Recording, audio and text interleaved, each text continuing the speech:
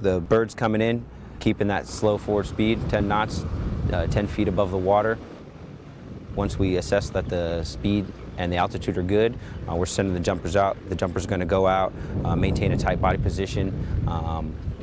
They're going to hit the water, they're going to swim to the surface, give us the okay, put their fins on, and then begin their either transit into the beach to conduct their mission, or their swim to the boat where they'll get in and then conduct their missions. The helocast training we've done with the Marine Corps has allowed us to introduce and fully operationalise that capability.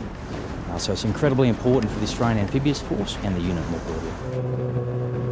We had 3 countries out there, the Australians, the Japanese, and the Indonesians, along with ourselves. The reason why it's beneficial is it extends the range of our cricks.